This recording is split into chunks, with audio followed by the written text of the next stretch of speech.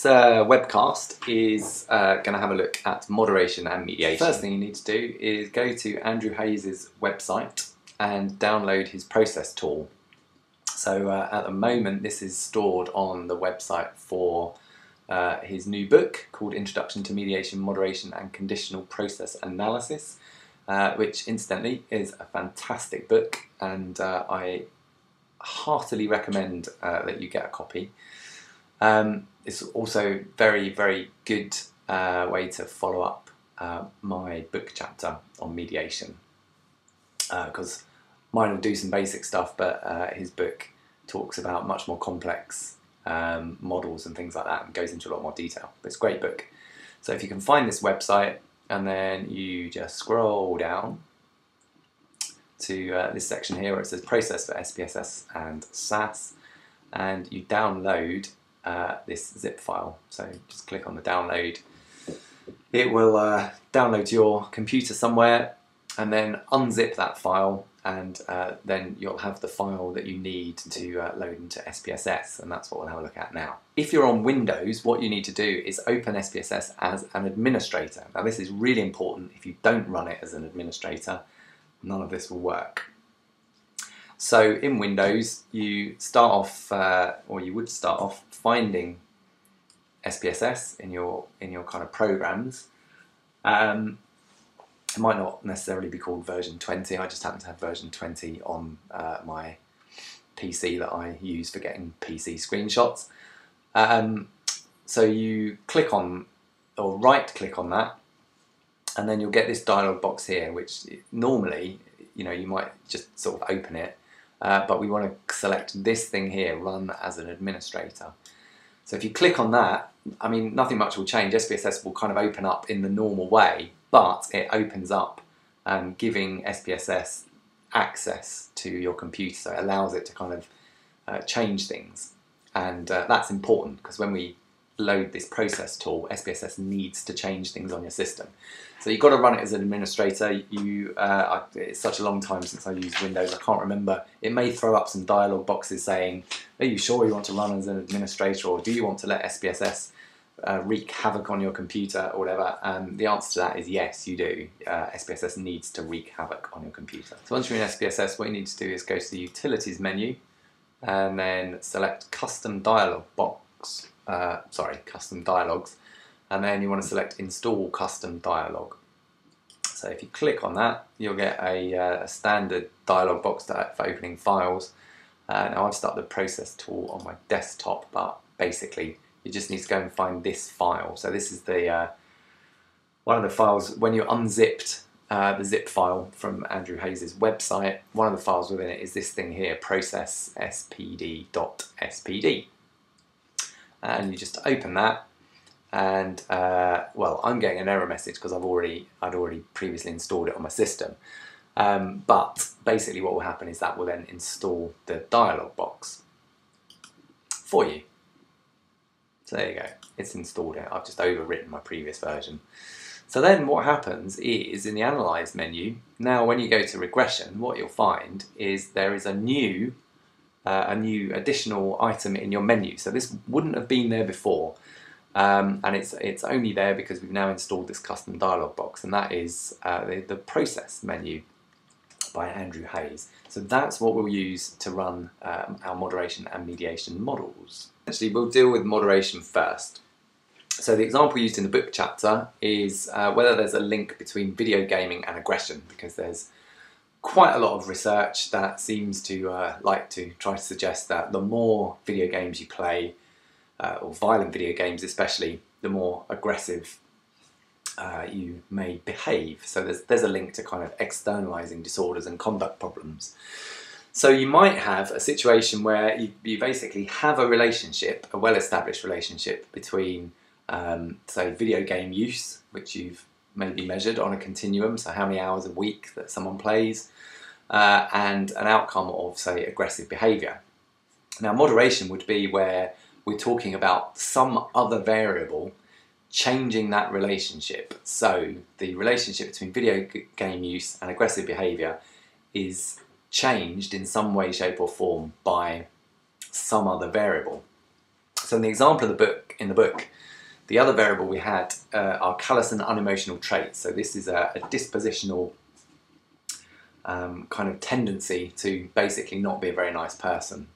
And that's also been linked to conduct problems and externalizing problems. So it kind of makes sense that there might be some kind of complex relationship going on between conduct problems or aggressive behaviour, video game use, and these callous unemotional traits.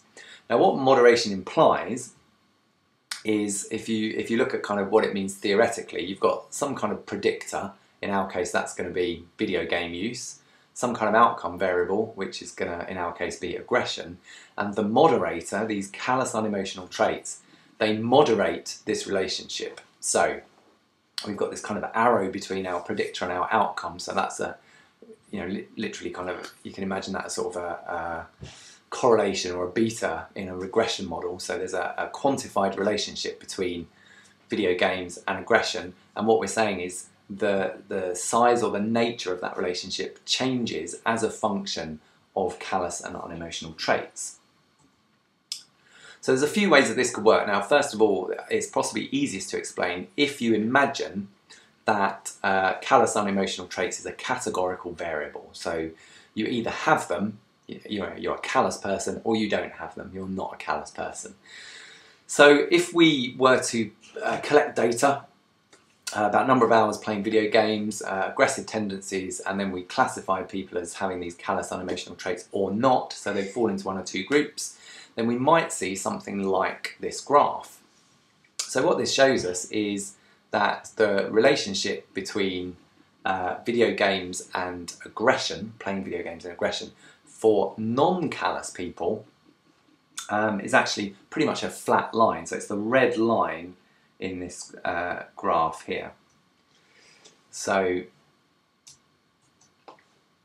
it's this is not going to make it much clearer, but there you go. It's that red line there. So it's a flat line. There's no relationship there at all, pretty much. So it doesn't matter how many hours you play video games. If you don't have callous unemotional traits, you don't show greater signs of aggression. However, for our group who do have callous unemotional traits, we see this blue line here. I'm drawing on this with a mouse, which is not the easiest thing in the world to do, and I'm doing it left-handed when I'm right-handed. Don't ask why. So for our callous group, there is a positive relationship. So we get this kind of blue line showing a very distinctive positive relationship. So this is an example of moderation. So the relationship between playing video games and aggression is different. It changes depending on whether you're callous or not callous.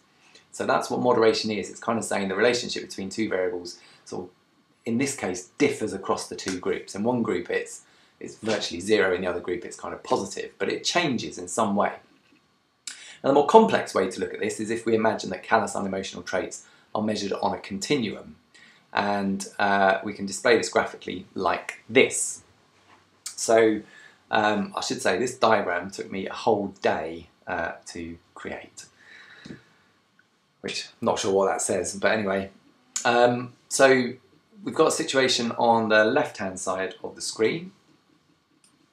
So this one over here, still using the left hand there, of no moderation. So basically it's a situation where callous unemotional traits do not moderate the relationship between video games and aggression. So you can see we've got aggression as our outcome, we've got video games as a predictor, and the nature of the relationship is shown by the slope of this plane, this regression plane. And so if we look at the bottom end, so this is when callous unemotional traits are at a very low level. So remember, they're measured on a continuum. And you can see this blue arrow represents basically the relationship between video gaming and aggression. So it's a slightly positive relationship. Now, as we move along the scale of callous unemotional traits, we could say, well, what about if someone's got kind of a medium amount of, or an average amount of callous unemotional traits? What's the relationship between video gaming and predicted aggression then? And again, I've drawn on a blue line to represent this. And you can see it's at a pretty similar slope to the blue arrow when we were looking at low levels of callous unemotional traits. So in other words, the slope of this regression plane isn't changing. As callous unemotional traits increase, we don't see a change in the relationship between video gaming and predicted aggression. Now what happens when we look at the top end of the scale, so this is high levels of callous unemotional traits. Again, I've got a blue arrow that shows the relationship between video gaming and aggression, so it's running parallel to the regression plane, so it just shows you kind of the slope of that plane. And again, there's not really very much of a difference. So essentially, the slopes of these blue arrows here do not change. So as callous unemotional traits increase, we don't see a change in the basic relationship between video gaming and aggression. Now what we have on the other side on the right hand side is an example where we do get moderation. So what we were just talking about was when callous unemotional traits isn't a moderator. When it is a moderator, we get this is an example of the sort of situation we might get, although it's a bit over-egged or whatever. So again, if we look at low levels of callous unemotional traits, then the relationship between video gaming and aggression is actually negative. So this blue arrow is pointing downwards, indicating that the more video games you play, the less aggression you show at low levels of callous traits. What about medium levels of callous traits now? So we're looking kind of here. Again, we've got another blue arrow indicating the sort of shape of the relationship between video gaming and aggression. And this arrow is pretty flat. So it's kind of showing that there isn't a relationship between video gaming and aggression. What about high levels of callous unemotional traits? So right at the top end of the scale, again, we've got a blue arrow to show us what's going on. And here we start getting a positive relationship. So this arrow is pointing upwards. So that's indicating that the more video games you play, the more aggression you display. So this is an example of moderation in that at low level of callous traits, there's actually a negative relationship between video gaming and aggression. At kind of average levels of callous traits, there's basically no relationship between video gaming and aggression. And at high levels of callous unemotional traits, there is a positive relationship between video gaming and aggression. So the relationship between video gaming and aggression is changing as we move along the continuum of callous unemotional traits. So that's what moderation is. In terms of how we test this statistically, we basically do a fancy regression. So we do a regression in which we put the predictor, the moderator variable, and most importantly, the interaction between the two. And it's this interaction that tells us whether we have moderation. So if that interaction is significant, then it means that the moderator is moderating the relationship between the predictor and the outcome. So statistically, how we would test our video gaming example, we'd have our outcome of aggression. The predictor would be hours spent video gaming. Moderator would be where the person lies on this continuum of callous traits. And we would put in an interaction term which tests whether basically the relationship between the predictor and the outcome changes as a function of the moderator. So that's moderation. And if you literally wanted to write out the regression model, it would look something like this. So we predict aggression from gaming, callous traits, and the interaction of the two. So here's the data for our video game example. So you can see that we've just, as ever, each participant is a row in the SPSS data editor, and each variable is a column. So we've got an ID variable that just identifies who the person was. Then we've got a score on the aggression variable. We've got a score on the video game variable, so this was hours per week that they played video games. And we've got a score on the callous unemotional traits. It tells us where on that continuum the person fell. So to run a moderation model is really pretty simple. So now we've installed these Andrew Hayes dialog boxes. We can just go to Analyze and Regression and then select the Process tool. And what we get is a dialog box, which is pretty straightforward. Now you can fit many different models. So here, where you get a drop-down box model number, this process tool will run 74 different types of moderation, mediation, type of analyses of varying complexity. The ones that I cover in the book are models 1 and 4. And 1 is a basic moderation model, and 4 is a basic mediation model. So the default option here is 4, because lots of people will use this for mediation. But we want to change it to 1, because we're running a moderation model. Now, it's really very straightforward. So we've got a slot to put our outcome variable. So our outcome was aggression. So we can pop that over there. Our independent variable, that's our predictor. So our predictor was the hours spent playing video games. And then the M variables are any moderators that we want to put in. Now, we've only got one moderator. You could put several in and do more complicated models than this. And if you want to do that, read Andrew Hayes' book. It's the best advice. We've just got this one moderator, so we can drag it across like that. And in a sense, that's all there is to it. Now, there are some other options, which I go into a bit more detail in the book about. The important ones, which I won't really kind of explain, are you follow up moderation generally with a simple slopes analysis. And if you want to plot the results of that, then it's useful to tick on this box, generate data for plotting. It's good to select heteroscedasticity consistent standard errors, because if you've got heteroscedasticity, that just means that your standard errors are going to be okay. So it's a pretty good thing to tick anyway. And the other thing, for reasons again explained in the book, we quite often do something called grand mean centering when we do moderation analysis. And basically you can get Process to do that for you automatically by ticking that box there. So these are all useful things to tick, suffice to say. So select them and click on continue. And again, it's quite useful to have a look at,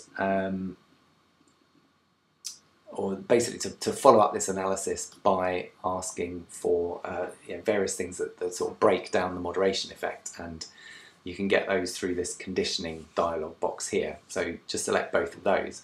I'm not going to go into them in a lot of detail, but again, it is explained in the book. So click on continue, that's all there is to it. Click on OK, and hopefully we should get some output at some point. A couple of things worth noting while SPSS is doing its business is you've got to be a bit careful with variable names. So what the process tool does is it converts variables to 8-character strings. So if you've got variables that are the same for the first 8 characters, so say you had like aggression 1 and aggression 2, and you put them in the same analysis, then Process will get a bit confused by that, because it will abbreviate them both to aggressy. It will squish them to 8 characters. Because they're the same, when they're 8 characters long, you'll get an error message. So we can see, for example, in this output, this is what it's done. So for each variable, it's abbreviated it to 8 characters. So this was originally called aggression, and it's been abbreviated to aggressy, and vid games has been abbreviated to vid game, because again, it's been cut off at 8 characters. So just be aware of that. Now, in terms of interpreting whether we have significant moderation or not, it really couldn't be simpler than just looking at this part of the output down here, where we basically have a regression. So it will have centered things for us, and so this is a basic regression table. So we've got each predictor, callous unemotional traits, video games, and int1 is the interaction, and it tells you below that this interaction represents video games by callous unemotional traits. So all we're really interested in doing in terms of interpreting whether moderation has occurred is literally looking at this p-value for the interaction, and if that p-value is less than 0.05 is the convention, then we say there's been significant moderation. So we can see callous unemotional traits, very significant predictor of aggression, video game use, significant predictor of regression, but the most important thing in terms of moderation is this interaction term, which is significant. And also its confidence interval does not include 0. So this beta value is in the population is likely to be more than 0. So in other words, there is an effect in a moderation effect in the population. In terms of how we follow this up, we use simple slopes analysis, which, as I said, I'm not going to go into in massive amounts of detail particularly. All I will say is we can look at this part of the output here. These are the conditional effects of the predictor on the outcome. So this is this first row tells you whether we're looking at, you can kind of ignore the numbers really. This is sort of low levels of callous unemotional traits. 0 is average levels of callous unemotional traits, because remember it's been centered, so a 0 is the mean because it's been centered around 0. And this third value is basically a positive, or like a high. These are actually kind of one standard deviation above or below the mean. So this is kind of like standard deviation below the mean level, and standard deviation above the mean. But you can think of them as just sort of low, average, high, if you like. And then the effect is basically, again, another regression coefficient. So this is the effect of video games on aggression at low levels of callous unemotional traits. And if you look at the p-value, it's non-significant. So at low levels of callous unemotional traits, you don't get a relationship between video gaming and aggression. Then at medium levels of callous unemotional traits, again, if you read the p for the beta, there is a significant effect, and it's a positive beta. So that's showing there's a positive relationship between video gaming and aggression. And finally, at high levels of callous unemotional traits, the beta value's gone up. It's a more positive relationship, and that's highly, highly significant. So basically, as we move through the continuum of callous unemotional traits, the relationship between video gaming and aggression goes from non-significant to positive and significant to even more positive and even more significant. And that's, at a basic level, that's all there is to it.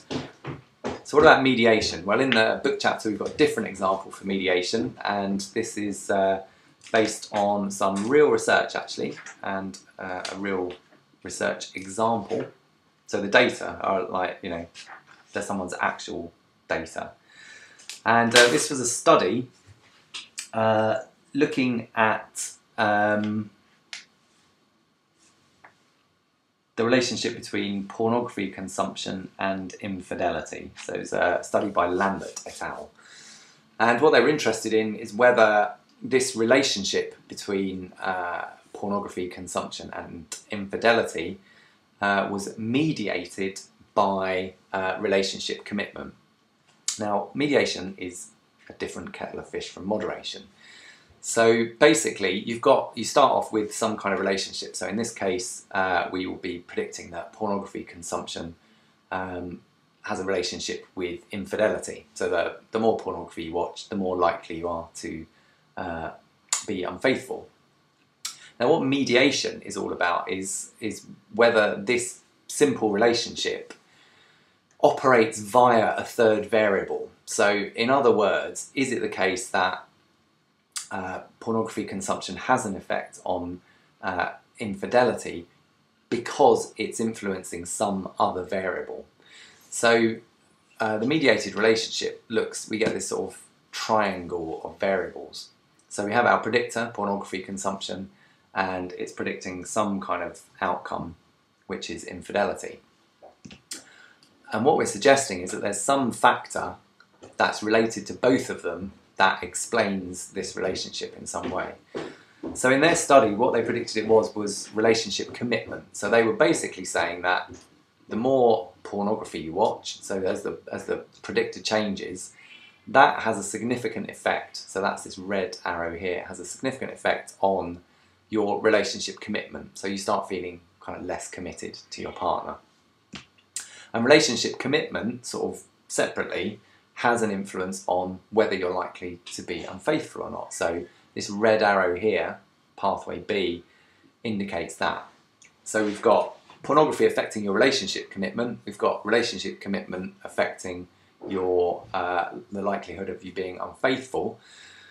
And what mediation is suggesting, or if you have mediation, is it's saying that this relationship between your predictor and outcome will be weakened. Ideally, if it's perfect mediation, it will be reduced to 0 by including this mediator. So the relationship, we've called it C here, between the predictor and the outcome, once you include the mediator in the model, becomes 0. So we'd be saying this sort of C dash. It's called the direct effect is reduced to 0. So if we have mediation, what it means is we should get a very small direct effect between our predictor and outcome, but a very large indirect effect. So the indirect effect is the effect of, in our example, the effect of pornography on infidelity operating through relationship commitment. So that would be the indirect effect, whereas the direct effect is, well, as the name suggests, it's the direct influence that pornography consumption has on infidelity. So we can see the actual example here. All I've done is just slot the names of the constructs into the boxes. So mediation would be shown by basically a significant indirect effect. So we can quantify this indirect effect. We can quantify basically the combined effect of these pathways A and B, and if that is significant, then we basically have a significant mediation. So in other words, if the indirect effect is kind of big enough, then our relationship between pornography consumption and infidelity has been mediated by relationship commitment. Now, historically, there are kind of other ways to think about mediation, and this comes back to this idea of this direct effect being close to 0 or being very much reduced compared to when we didn't put our mediator into the model. But in terms of how we look at it in the book, we talk more about quantifying this indirect effect and seeing whether it's significant or not. So in terms of doing mediation, you can see here we've got the data file from the book for the Lambert et al. Study. And three variables we have pornography consumption, and actually we're going to use the log transformed values. We've got a variable commitment, which is relationship commitment scored 1 to 5, and we've got a variable representing infidelity scored from 0 to 3. So, as ever in SPSS, each row represents a person in this study, and each of these columns is representing a variable.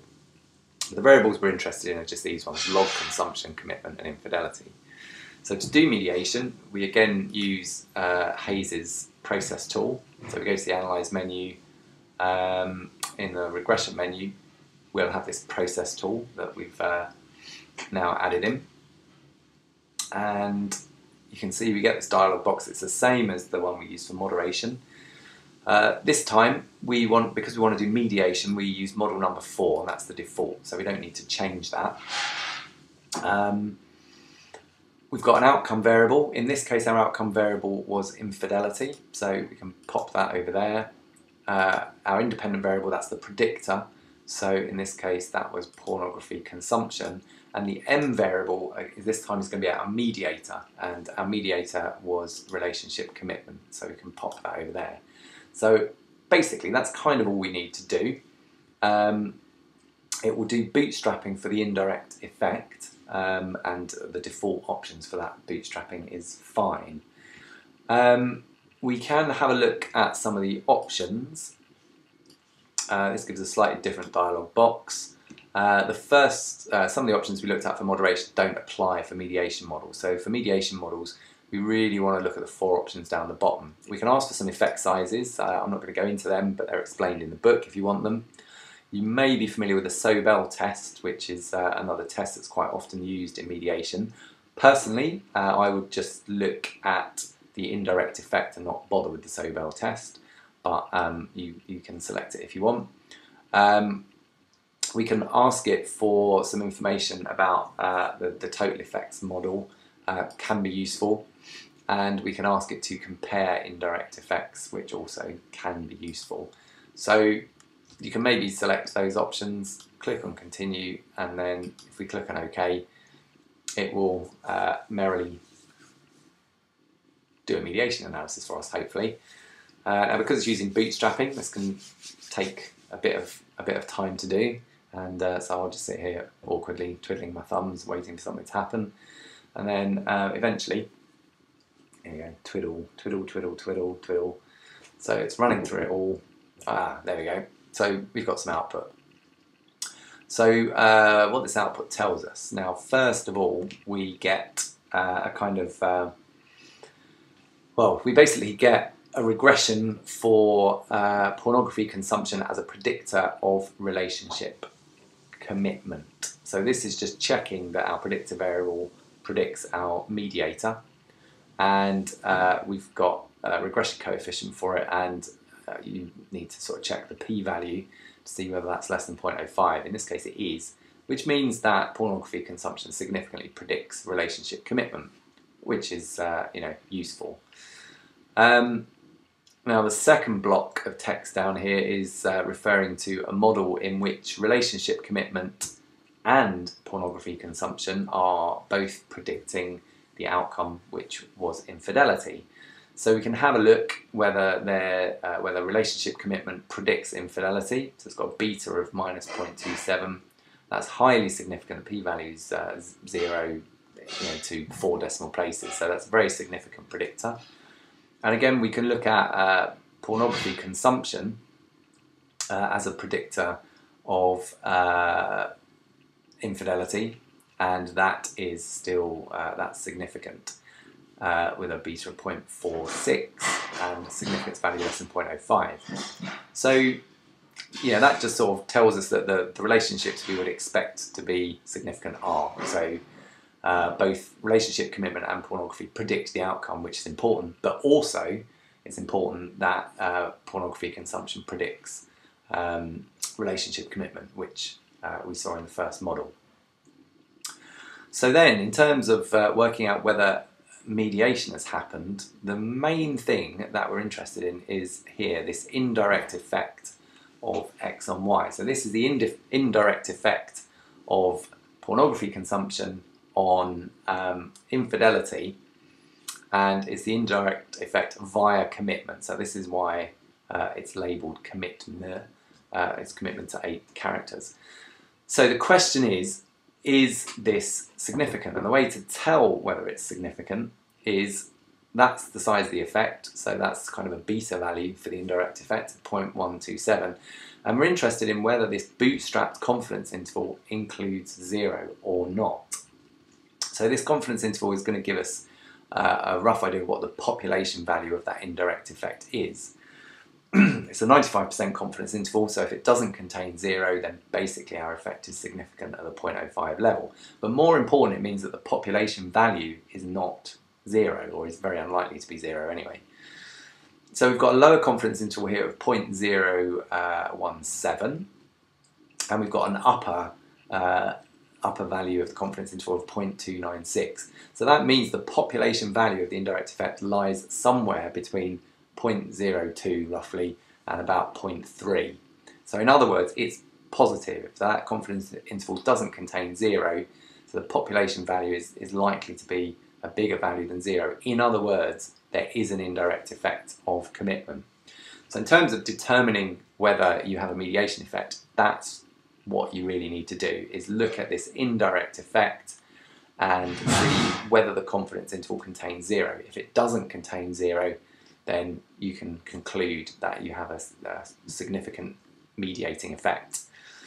The rest of the output mainly is to do with effect sizes, which I'm not going to talk about, but if you're interested in those, then steal the book and have a look, because that does talk about the output in more detail. Okay, and that's all there is to it.